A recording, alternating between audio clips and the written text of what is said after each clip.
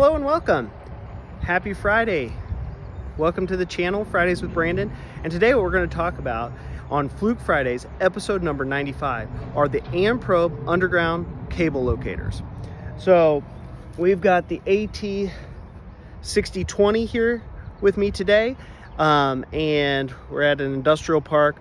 We're going to hook up with the induction clamp over some power or some pole lighting. And we're gonna go trace it through the parking lot, find the depth, kind of walk through all that. So let's jump into it.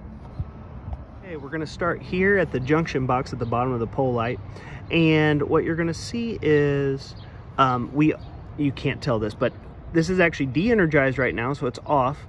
It could be energized as well, either way. We couldn't find a place to make an electrical connection. So what I used is this induction clamp. So we're going to use the induction clamp hooked to the transmitter. And you can kind of see the transmitter. We've got several different capabilities with this. You can actually set just the box on the ground over where it is and send a signal down. We will do that one here in a little bit. I'll do it right in the middle of the parking lot once I kind of find out where it is with this mode, which we're using right now. Or you can connect via an electrical connection. This is probably the most reliable, but this definitely works, and even this one can work as well. You can see if you are hooked up with an electrical load, you have several different frequencies and capabilities of transmitting. With this one, you have 2 frequencies you can do, and with this one, you get only 1. And with the receiver itself, a little bit about this, you can search on, you have to search on the frequency you're going to be transmitting. So 8 hertz, 33 hertz, both of those can come from the transmitter. And then 60 hertz is obviously going to be power. So if you're just doing passive and looking for line power, and then the radio, read the user manual, but that's a passive form of doing it as well. Okay, so I hooked this up with the clamp. We're going to, down here, it is selected at 33 hertz. I only have it on the lowest setting. You can increase that if you so choose. And then the plugs, the test leads plug in right to the side here. Okay, now let's start by tracing with this. So I don't have the noise level turned on, but you're always going to want to go perpendicular. So if the wire's running this way across the screen, you want the device to be like this, and you'd be scanning back and forth.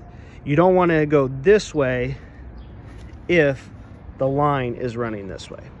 Hopefully that makes sense. So I'm going to go around this light pole at a perpendicular to it, so the light pole's in front of me, and I'm going to kind of make a circular motion around it and see. Oh, see? Got something. But it might just be because we're too close. I don't know. Let's keep walking.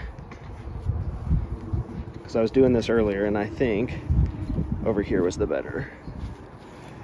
Because I don't have any other light poles that direction. So I think it's over there. But we'll keep going, see if it goes back to the building. But you see we got a really strong signal. The building is actually behind me where the power is coming from. And if we adjust the sensitivity, here we go. Instead of it maxing out, we can get right over here. And you can see this is definitely the strongest signal we're getting right in here. Okay. If you want to check for depth, we're going to hold this down for 2 seconds. That's why it says greater than 2 seconds. Oh, I might not be totally right on it. Oh, it actually told me 6 inches. Or yeah, 6 inches, 5 inches, whatever. Okay, so we've got that pole over to that one, and we could see as we go along that if I go back and forth, see how it points with an arrow until it gets solid. When both arrows are solid, that's when you want to check depth again. And we're at 2 feet 2 inches. Okay, and that's going to keep going to that pole and then on to that third pole. Okay, now I tried to find it in the parking lot before this video and did not have success in front of this pole going to this building out here, I couldn't find anything. But then when I went down to that third pole, I did find it. So I'm gonna go behind that truck and we're gonna see if we can find it. I know the power goes from that pole up there over to about midpoint in that building at some point. I just didn't know the way it went. So we're gonna start here and see if we can make an arc and see if we can find a signal for ourselves. Whoop. Maybe I should increase the sensitivity a little bit. There we go. So you see that? 2 solid arrows. Hold down for 2 seconds. About 5 feet there, 5 feet 3 inches. Okay, so now I'm gonna try to make my way that direction. And you can see if I get off to this side, I don't know if you guys can tell, I'm walking kind of like an S. And you can see I'm going back and forth over the wire. And when I get with both again, I could set it down. I am sitting it all the way on the ground. And hold down for 2 seconds. And bada bing, bada boom. You could do that all the way across the parking lot and that would work for us. Okay, so I turned the power button on and I hit the plus button to get these to go all black. I'm sitting it on the ground over where I believe the line is going to that other pole down there. And now we're gonna go back in the parking lot and see if we can find it with the receiver. And we know we're getting it. Oh, I think in the instructions it says you need to be at least 60 feet or 20 meters away from the box before you start tracing it. So we're doing that. Okay, to put it in perspective, the box, the transmitter box is down there by the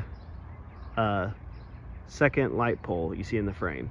And I'm between the second and the third light pole right now. So I know that these 2 poles are connected and we're gonna see if we can find it. So go through here. There we go. Got it locked in. Right there, the 2 black arrows again.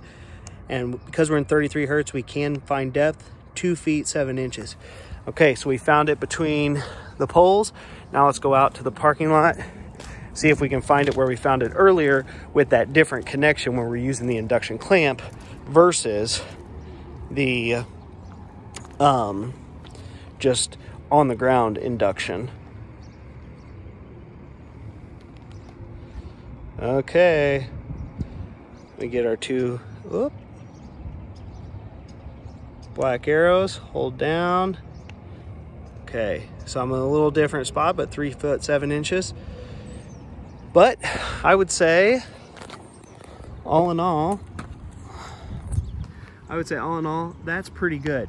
We were able to make the Amprobe AT-620 work with the transmitter, both with the induction clamp and just the sitting on the ground induction mode.